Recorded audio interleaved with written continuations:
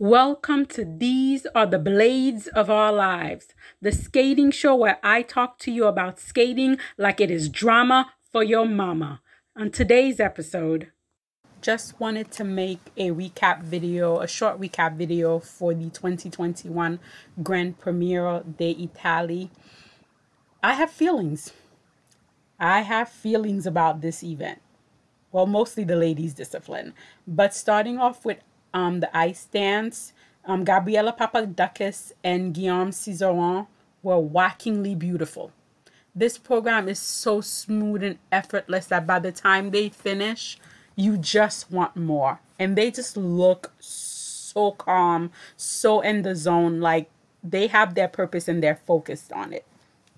Then we had like Madison Hubble and Zachary Donahue, incredibly talented skaters with an incredibly underwhelming rhythm dance. This team is so special. They have such unique strengths, yet they insist on picking materials that makes them basic. I don't understand why. But they were in second place. And then we have Alexandra Stefanova and Ivan Bukin. I love this team. I don't love this rhythm dance. I really wanted them to come out with materials that I could be like, yes, this should be ahead of the Americans. Unfortunately, this rhythm dance is not it. This was not it. I still have hope for them in the free dance. I really hope they have like a beautiful free dance or a sexy free dance, just something that's uniquely theirs. Then my little team of Caroline Green and Michael Parson. This young team is really progressing along. I feel like the next 4 years, they definitely will be amongst the leaders. And you who never know, they may just manage to find themselves on that U.S. team for the Olympics. We're going to have to wait and see. Another team that I really like was Shui Ye Wang and Zai Yu Lu. I really wanted to like the material for this team because I liked them so much last season, yet I was not impressed by their material. I feel about Elvis Presley for skating the same way I feel about Michael Jackson for skating. Why? There's so many other musical options. Why? I just don't think they play well for figure skating. But anyhow, the ice dance played out more or less the way I imagined it would be. Then the men were a complete surprise. A surprise in a good way and some in not such a good way. Oh my God, Yuma Kagiyama, that poor kid just imploded under the pressure. I feel like this can be a great learning lesson for him, or it could be a mental roadblock. Obviously, something was off in the short program. Hopefully, he'll be able to get it back together by the time the long comes around. Today was not a good day for the Russian men. All the Russian men struggle. Poor Peter Gumenik took 2 falls, while the jump seemed to have just completely abandoned Dmitry Aliev.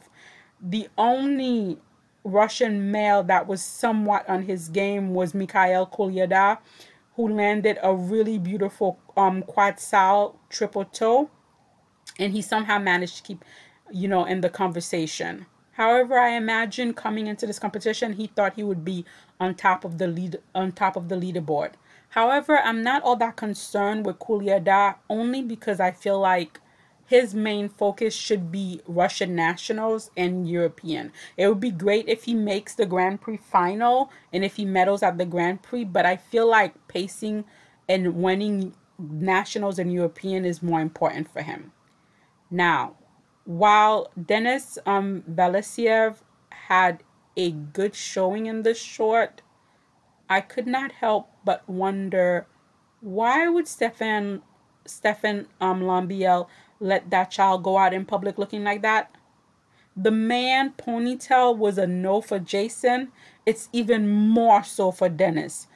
Oh my God, I pray someone take that child to a barber at once, because that hair was just messy and unkept. But otherwise, he had a beautiful showing here, landing all his jumps. The success story in the short program started with Junwon Cha, who had my favorite short program at this event. That quad sal was beautiful. Oh, he's grown so much. I swear just the other day, Cha was 15 and on the junior circuit. Where did 5 years go? My baby Cha is all grown up in that beautiful short program. I hope he can like replicate this in the long program. In second place, Daniel Grasso made the most of his home court advantage. With a clean quad, the judges were more than happy to help him out. I mean, I understand. Italy stepped in for China at the last minute, and if a few PC points is all they require in return, go ahead and let Daniel have his moment. And then we had Boying Zhang, who had been a hot mess and a half for the past 2 years. Even at the Asian Open in October, his jumps were still messy. Yet in less than a month, Boying has somehow managed to get it together and land not only a quad lutz triple toe, but also a quad toe. Boyan came to Italy and he was like, not today.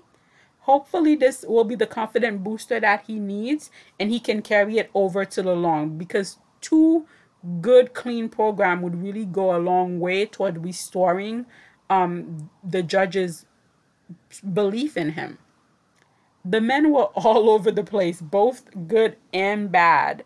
So now I really cannot wait to see what happens in the free and how it all plays out and who ends up where. Let me know, what do you think of how the men played out tonight? Who would you have put on the podium? Leave me a comment.